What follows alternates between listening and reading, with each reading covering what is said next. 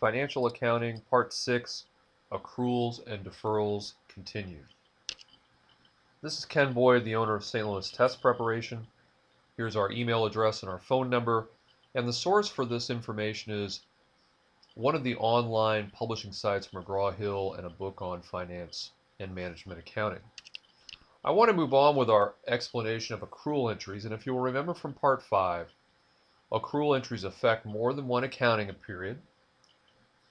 And the entry affects one income statement account, revenue and expense, either one, and it affects one balance sheet account, an asset or liability. So when you're making these accrual and deferral entries, you should have one of each, one income statement, one balance sheet account.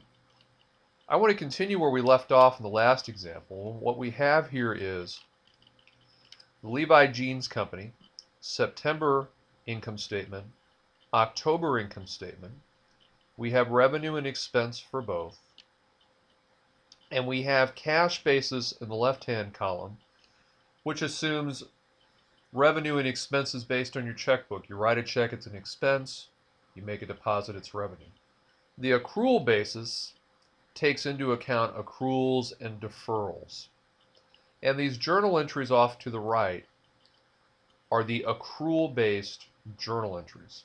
And what I have at the top, and I always mention when you're doing journal entries, is the first thing you should think about is, did anything happen to cash? Because you'll find that about half your journal entries or more are going to involve a cash account, so it's a good starting point.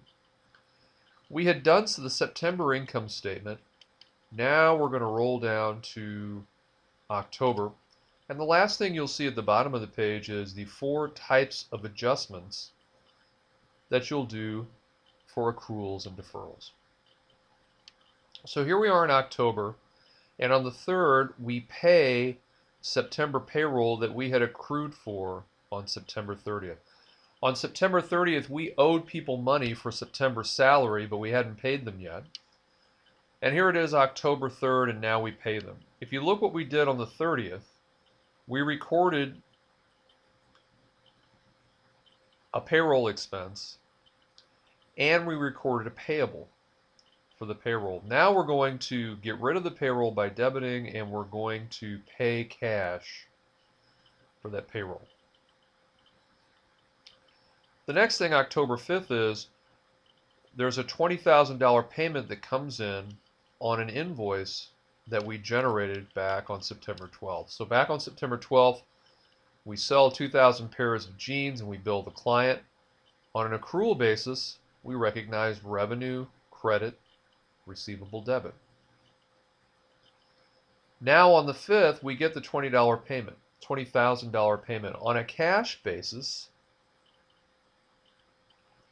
we have cash coming in, we count that as revenue. On the accrual basis, we recorded the revenue back in September when we delivered the product or service, which in this case was the pair of jeans. So the accrual entry on October 5th is cash comes in the door and we get rid of the receivable. Note that there is no revenue generated. The revenue got generated back on September 12th when we delivered the product or service. Next entry on October 11th refers to something that happened on December 9th. Someone prepaid for a pair of jeans on September 9th. We got $10,000 in the door, but that was not revenue. We got $10,000 in cash, and on a cash basis we counted it as revenue.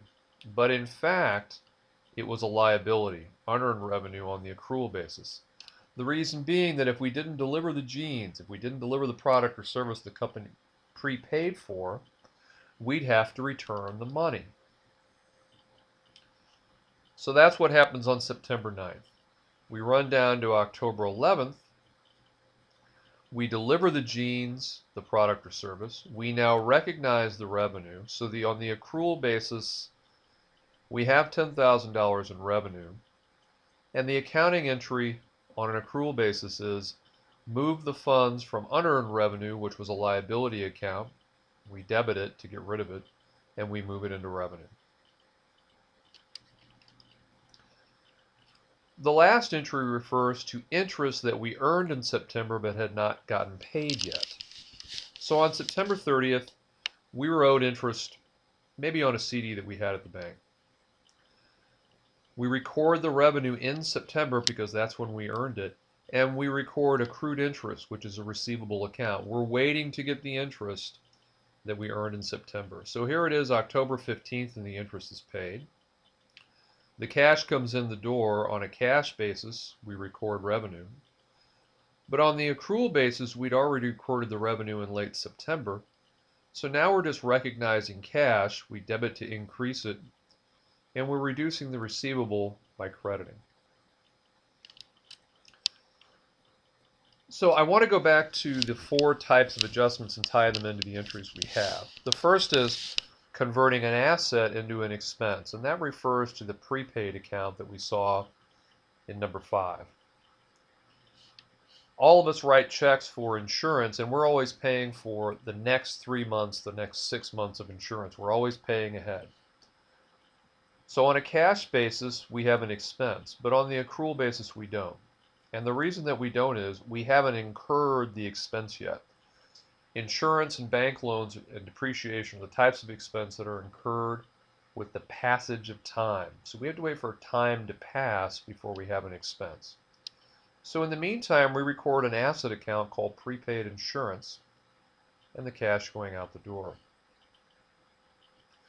At the end of the month, when time has gone by, 1 month has gone by, on the accrual basis, we now record $1,000 or 1/3 of that expense, 1/3 of that insurance cost as insurance expense.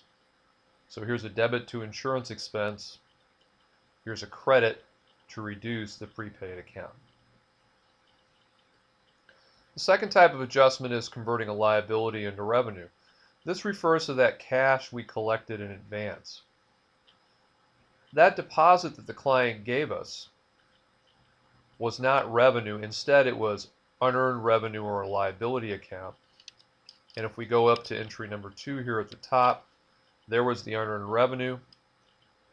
And when we deliver the product or service, it moves out of unearned revenue and into revenue. That was adjustment number 2. Adjustment number 3 referred to payroll, where we owed payroll at the end of a particular month, but we don't pay it until the following month in October. Many of us have had jobs where we're not paid on the 15th and the 30th of the month. Maybe it's every 2 weeks, regardless of where that falls in a month. So we need to recognize an expense in September for the payroll, even though we're not paying it till October. That's number 3, payroll. So we have interest and property taxes that are similar to this payroll entry.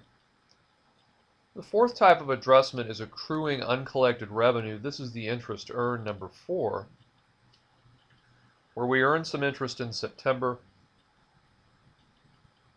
We recognize a receivable in the revenue, and then when we get paid the interest, the cash comes in the door, cash goes up, we get rid of the receivable by crediting.